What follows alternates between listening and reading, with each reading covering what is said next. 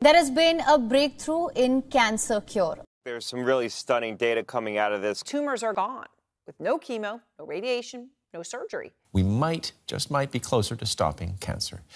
For years, the momentum has been building, and now there is this. Potential cancer breakthrough as groundbreaking pill annihilates all types of solid tumors in early study.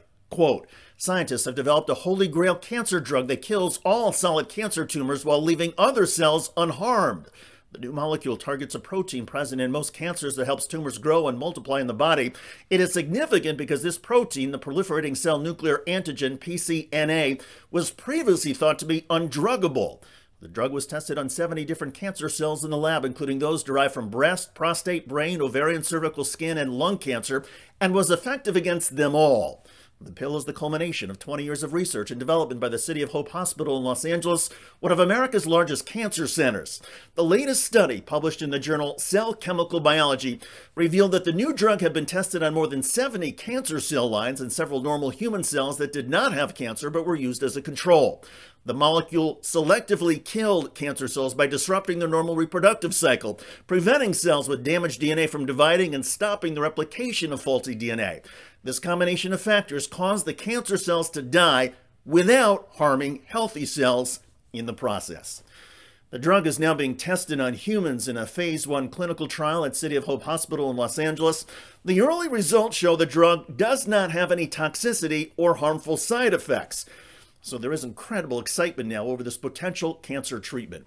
Over the past few years, there have been several other cancer breakthroughs. Immunotherapy has shown promise in targeting specific cancer cells, and there are some blood tests that seem to be able to predict certain types of cancers in advance before tumors begin to form.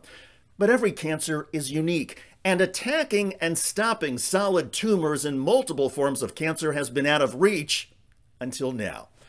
And so you can appreciate the excitement. This particular drug is called AOH 1996. It is named after Anna Olivia Healy, who was born in 1996 and died at age 9 from a type of cancer called neuroblastoma.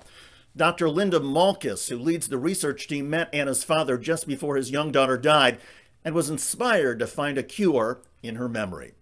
All of this comes as COVID vaccine scientists are now predicting a cure for most types of cancer will come within 10 years.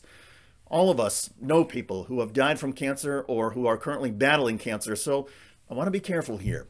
With any medical research, there is often a step backwards for every 2 steps forward. Plus, many of us have family members and friends whose cancer is so advanced that the latest breakthroughs will not arrive in time to save them. Still, I hope we can all take some satisfaction in the progress that is being made. The day seems to be coming when humanity will indeed beat cancer. That dreaded disease, which comes in so many forms and affects so many people, will be stopped. The impact on our lives and on our communities will be profound.